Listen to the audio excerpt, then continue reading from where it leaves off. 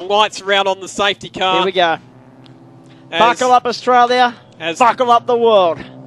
As the Lotus gets retrieved to pit lane, and it's a wounded Shane Otten in a limping Mazda MX-5 Turbo, who has to try and hold out a Mazda RX-7 of Jerry Murphy and Michael Caine, with Michael Caine at the wheel, and the future racer of Nathan Jess and Matthew Thompson, which has been on pole here the last 2 years, didn't get pole this year, but it's gone further in the race than it has for either of the last 2 years. 7 laps to go, set for a sprint to the checkered flag in the 2014 Valvoline Winton 300. Away we go, and Shane Otten puts his foot down. He's not wasting any time. He wants to extend the margin so that if there's further problems with that car... He was very close to the wall, and still leaking as well. And here we go, Michael Caine's got some laps cars to get through to get himself up to Shane Otten. Here comes Nathan Jess out of turn 2 as well. He's got laps traffic to pass as well, but he's got arguably the fastest car out of the top 3 cars, but he is in the worst track position out of the top 3 cars. 6.5 laps to go. Michael Caine gets held up a bit there by the Nissan 180SX going through turn number 5. There are now 3 laps cars separating Michael Caine from our race leader Shane Otten. So the map sensor failed on Nick Cansian's car. We just found that out. He just put a post up on Facebook. So he had some heating issues, and that's what's put pay to his defence of the Winton 300 crown. So here comes Shane Otten, and the smoke since the restart. It started smoking again quite badly. In fact, Shane Otten's struggling to pull away from the future racer of Chad Cotton and Jace Collins, which is on screen at the moment. The team Supreme entry in 13th position, many laps down. They're not going to finish on the podium for a 3rd time in a row in that team. Full course green flag situation now that the safety car is off. Can Shane Otten get that car home? He's got 6 laps to go. 18 kilometres around Winton Motor Raceway. Wouldn't it be heartbreaking for them to lose it from here? Oh, wouldn't it just? Absolutely. Down the main straight they come. Another lap is complete. That time around, Otten, a 135.2 that time around. That's his first strike. You do get a few warnings. Yep, so he's just gone and done that, and Cotton a 135.1, Caine a 135.8, so he's okay for the moment, but he already has a strike, and Otten was sideways out of turn 3 into turn 4. It's still leaking. I don't know what it's leaking at the moment. I hope he can limp it to the line, but Caine is coming for him. The margin 4.54. And Nathan Jess doesn't have to worry about breaking out so much because he is in a Division 1 car, so he can go a lot faster, legally a lot faster than the cars in front of him at the moment. So he's got, as I said, probably the best potential in terms of speed to be able to hunt down the 2 in front of him. All right. Keep an eye on the clock as well, Lockie, because we're approaching 2 hours and 53.5 minutes of racing. So we are going to reach the 3-hour mark. Whether it's 3:01 or 3:02, I'm not quite sure at the moment. A safety car from here would dead set almost wrap it up. Yep.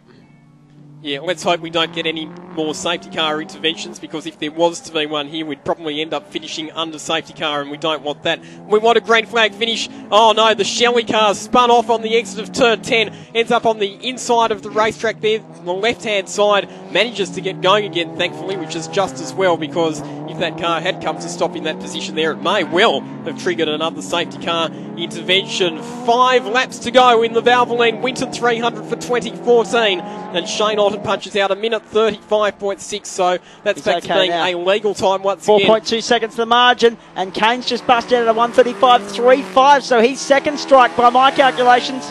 Yep, so he's not allowed to go any faster than that again. So they're right on the ragged edge of the fastest times they're allowed to do. And Nathan Jess, a minute 34.7. He is 9.4 seconds off the lead, 5.2 seconds adrift of Michael Caine in second position.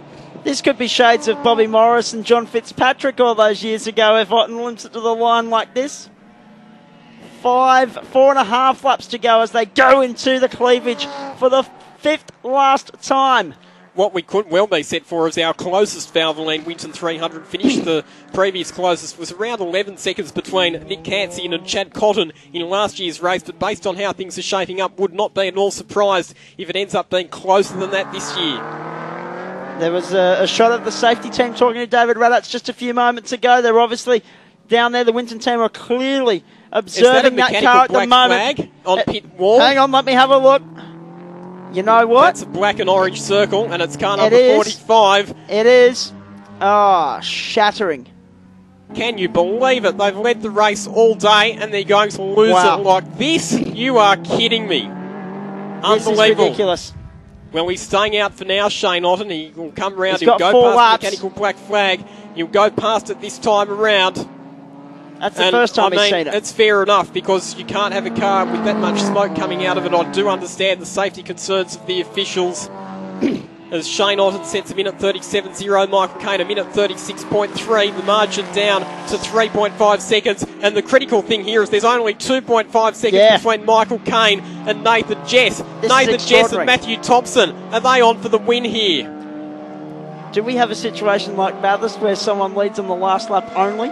Quite possibly we could have that, because has Caine led it all today? No, he hasn't, and neither has Nathan Jess. No.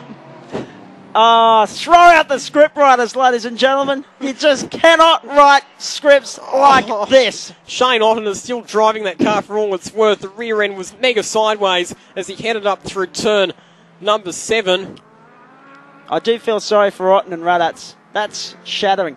I backed them all the way. They've led from about lap 49 to lap 97. Here comes Nathan Jess. He's now right on the tail of Michael Caine as they head out of turn 9. So the future racer has closed right in on the back of the Mazda RX-7. Down into turn number 10 they come for the 4th last time, and Nathan Jess clearly has pace. He's had pole, as I mentioned, the last 2 years. His best result, though, in those 2 races has been 19th. He so desperately wants the win here. Up on the inside of Michael Caine into turn 11. Change in second position. Nathan Jess goes through into second. Otten staying out and going around again.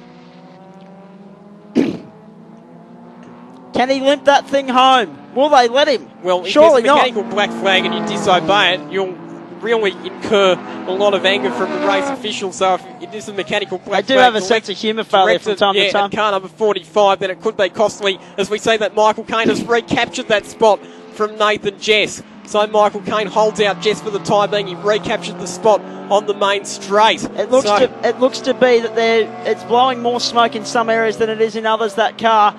And the car behind him is, of course, the 222 of Cotton, sitting down in 13th spot at the moment.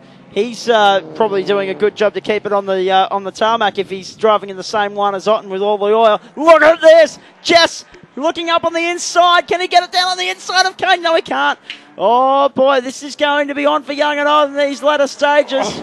Neither one of them's let a lap all day. Not let a lap.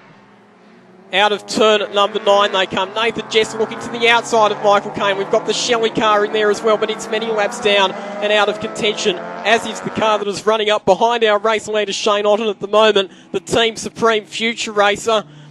It's many laps down as well, and not a contender in this race, but it's having the pace in this late stage. Interfere with the battle for the leaders. The Shelley car gets contact with Nathan Jess. That was costly there for Nathan Jess. It cost him a lot of momentum on the exit of turn number 10 and allowed Michael Caine to pull ahead another couple of car lengths. Otten is in the pits. Otten and Radatz's day is done. Yep. What a cruel end to the race that they've been right up the pointy end and in the lead all day long. Neither one of us got it right. I was leading the battle there in terms of the tipping all day, and now Otten is out of this one, out of contention completely. Michael Caine now your race leader, so this is the battle for the win in the Valvoline Winton 300 with 2 laps and 6 kilometres of racing to go. Jess wide at turn 2. Shelley now gets up the inside, so there's now a laps car in between our 2 race leaders. He'll get Caine as well. That pace on that Lotus is extraordinary, Lachlan, so it's going to be Caine into the clutches, into the lurches of Jess now as they go around the sweeper, because I can't see Shelley sticking behind Caine for that long unless they're playing tactically.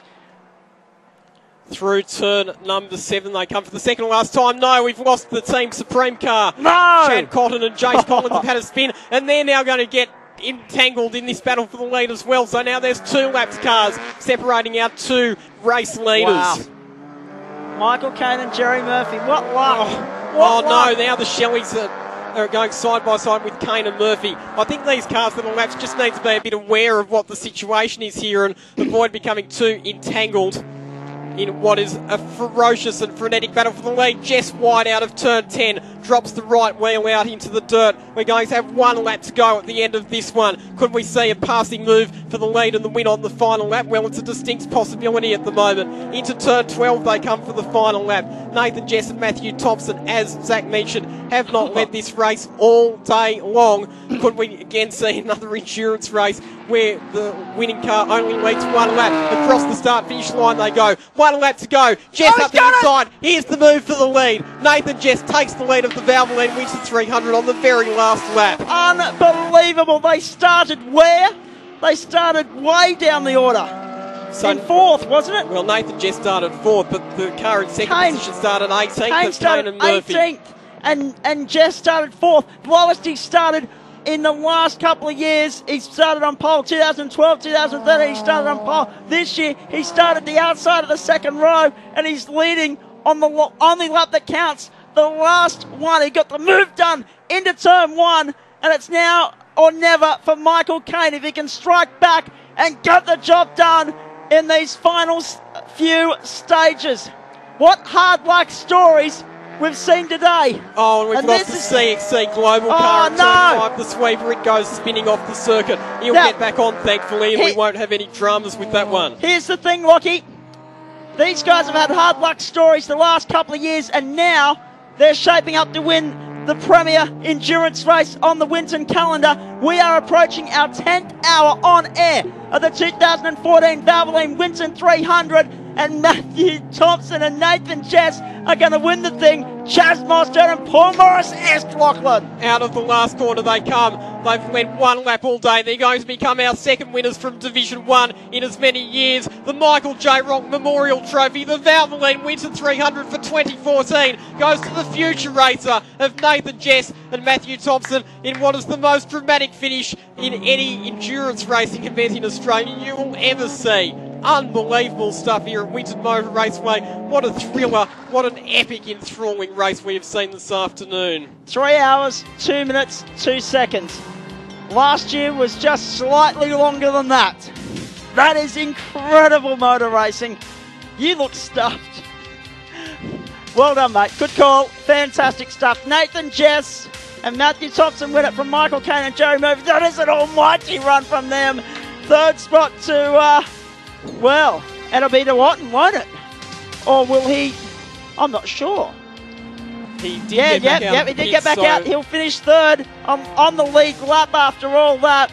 Harris, Sugden, Regier, Reynolds, Deidre, Bell, Brook and Higgins. And I don't need the calculations to tell you that Justin Regier has created Australian motorsport history. He's just the 4th man to win 2 championships of national level in 1 year. He and Mark McKay are Australian Endurance Champions for 2014. Let's also have a look at our division winners. Winner of Division 1, first outright, Nathan Jess and Matthew Thompson. Winner of Division 2, second outright, Michael Kane and Jerry Murphy. Winner of Division 3, ninth outright. What a fantastic performance from Sean and Graham Bell in the BMW E30. Daniel Decker's completed 66 laps.